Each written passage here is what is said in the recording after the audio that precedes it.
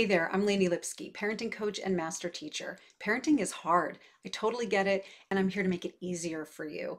Especially if you had a tough childhood or you've got a tough child now, I've got your back. So take a deep breath, relax, and check out this clip from my coaching group this week. And remember to hit like and subscribe if you like my vibe. Let's get started. It's been very hard lately with my girls. I've been getting very stressed with them, and my husband has been trying to come in and take over to relieve me. Sometimes that's hard for me, but knowing I need to step away, I've been allowing him to help and take over in those times. That's awesome. That's so awesome.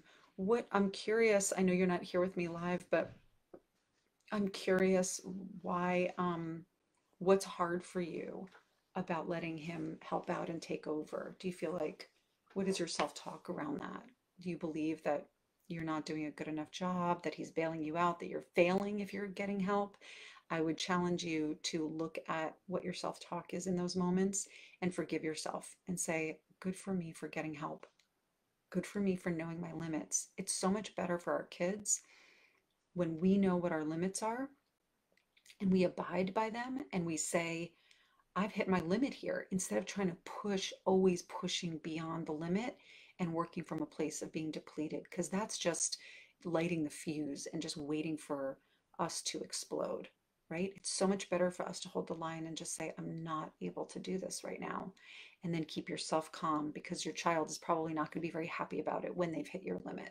It's okay for your kids to know that you have limits. It doesn't mean that you're withholding love from them. It just means that you're human and you've hit your limit. There's nothing wrong with that. It's better to do that from a grounded and calm place than to tip yourself over and end up being resentful and grouchy toward them, right? Resentful that, oh, here I am, pushed myself beyond and I'm too tired to do this. And right. So I've hit my limit is a really good and fair thing for you to say. And it's fair for your kids to know that you have limits. Okay. And I'm so glad that you have a partner who's willing to take over and help out. Like, how lucky are you? And you can just be grateful.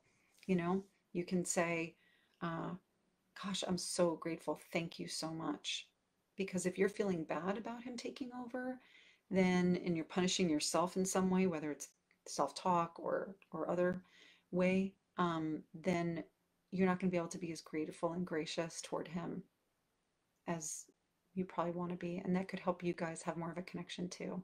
I really hope this video was helpful to you. Feel free to share it and use the comments to ask a question or to request a topic for the future. We've got links below for free support with things like discipline, teaching your kids how to be more gritty, and how to be more patient with your kids, plus access to my free coaching group. So be sure to check those links out. And remember, we get one shot at parenthood. Our kids only get one shot at their childhood. So let's make it count. Click like and subscribe, and I'll see you soon.